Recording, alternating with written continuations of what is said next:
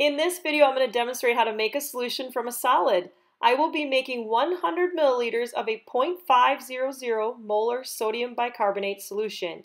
Sodium bicarbonate is just baking soda, so if you check the back label, you'll see it says sodium bicarbonate, also known as sodium hydrogen carbonate.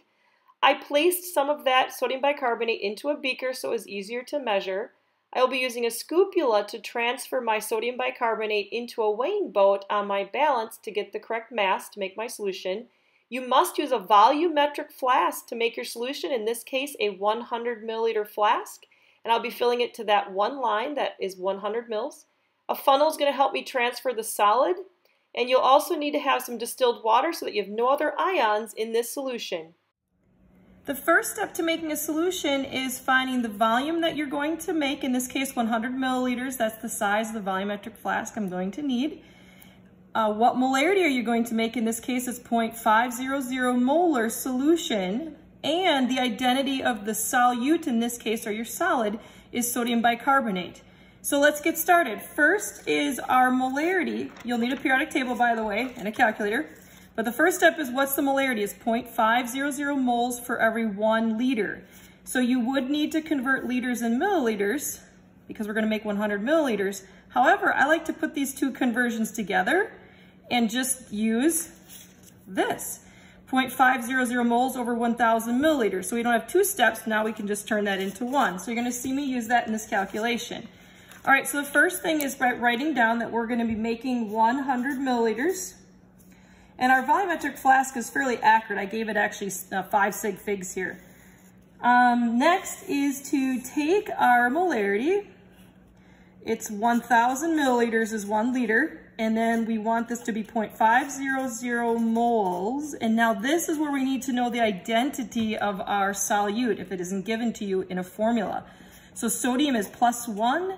Bicarbonate, also called hydrogen carbonate, is it's going to be HCO3. So the whole thing is going to be NaHCO3, and that's going to be your solid, and that's going to be our solute. You don't measure the solvent. That's something you'll see in the demonstration coming soon.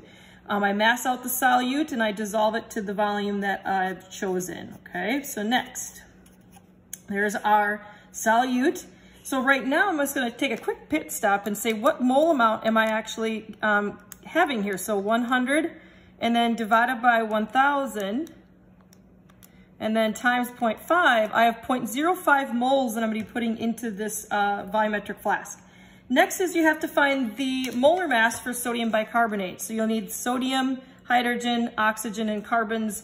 Molar masses are atomic masses, so I'm just going to start with the oxygen. I'm going to do really accurate molar masses because we're making a solution and I want it to be perfect. So there's my oxygen's mass total, plus the carbon, and plus the hydrogen, and then last but not least, the sodium. So normally I would just use 84, but right now I'm going to use 83.978. Now that's, we want to keep that in the numerator because we want the moles to cancel right here, okay? And we want the mass to be the surviving unit in the numerator, okay, like this, okay? So that means this 83.978 with 5 sig figs is in the numerator, okay? So we're gonna get, that's gonna be our mass of our sodium bicarbonate. So then let's calculate it. All right, so we're gonna take, again, I'll just start over, 100 divided by 1,000, and then times 0.5, so again, I have that 0.05, and then times the 83.978, make sure my button pressing is correct, and there we go. So 4.1989. Now that right now has 5 significant figures. Right here in my molarity is where I'm going to be limited to 3. Those are trailing zeros. So I'm going to take that, I'm going to round it and say I'm going to have 4.20 grams of sodium bicarbonate that I'm going to need to measure out as my solute and dissolve in my solvent that I'm not going to measure, but I'm going to fill it to the line and dissolve it so I have exactly 100 milliliters. So let's get on to the demonstration. The next step in making a solution from a solid is massing out that exact mass that you calculated in your stoichiometry step. In this case, it's that 4.2 grams of sodium bicarbonate. I then placed a weighing boat on my balance, hit tare so that that mass is now zeroed. I then added in carefully my sodium bicarbonate little by little so that I don't go over the mass that I need. As soon as I got closer to the mass, I added less and less so that I didn't have to waste any of the sodium bicarbonate. If I would have had too much sodium bicarbonate, I would want to take that excess mass and place it into a garbage or a different container and never back in that reagent bottle that it came from. After the exact mass of the solute was measured, it's time to add solvent to the volumetric flask. In this case, water is our solvent, distilled water, and I filled my volumetric flask about 1/2 full of distilled water. Using a funnel, I transferred the sodium bicarbonate from the weighing boat into the funnel. I then rinsed the weighing boat with the distilled water to get any possible sodium bicarbonate that was still stuck on the weighing boat. I also rinsed the funnel with distilled water to get any sodium bicarbonate that was on the funnel into the volumetric flask. I did another rinse just for good measure. The next step of making a solution is dissolving your solute in the solvent.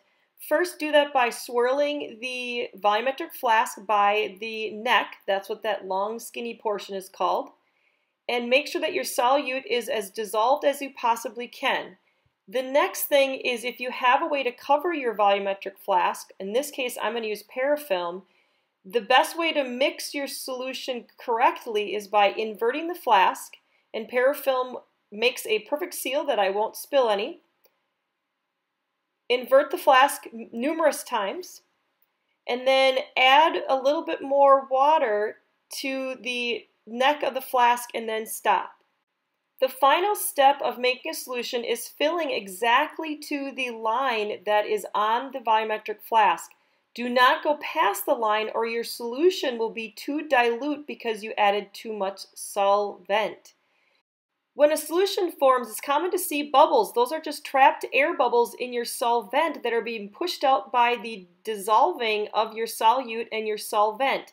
So for good measure, it's a good idea to cover your volumetric flask one more time, invert it, and make sure that all of the solution has formed and all the solute has dissolved in the solvent. As long as your meniscus is right on that line, you can use your solution. Otherwise, if it's a little bit below the line, add a little bit more water so that your meniscus level is right on that line. These are all the volumetric flasks you can use in chemistry. There's a 25 mil, 50 mil, 100 mil, 250, 500 milliliters, and 1,000 milliliters, and there are volumetric flasks larger and smaller than these in chemistry.